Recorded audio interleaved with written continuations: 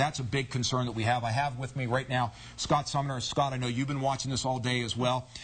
You've, of course, have been mainly focused on North Carolina because of all of the headlines that have been coming out of there, but we still got to at least get to our local forecast. We do, and I did speak with people, friends of mine, family, up to the north, and in Connecticut, seeing some light rain now, but picking up, and also central New Jersey picking up some very intense rain right now. So let's take a look, and we will concentrate on our local weather, and you can see basically what we have outside. This is pretty nice live shot, as we normally do show you on a weekend and during the week. Quiet conditions across Charlotte's metro area with a tower cam. I do want to show you this. These are some rain amounts that have been picked up during the course of the afternoon, especially along the coast. Look at this. Morehead City, I want to point out, over 6 inches worth of rain there. Emerald Isle, over 3 inches. Metuchen Field, yeah, we're looking at 2.5 inches. So a lot of rain around the area. Currently, well, we're looking here at Charlotte, 75 and dry. West-northwest winds at 7 miles an hour. Dew point temperature not too bad at 59, and we're looking at some other temperatures here showing 64 at Boone, 76 at Hickory, 73 at Salisbury, and 77 down towards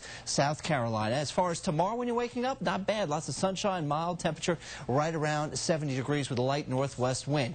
Once again, there is Irene continuing to move off to the north. Tornado watch is in effect for portions of the New Jersey coast.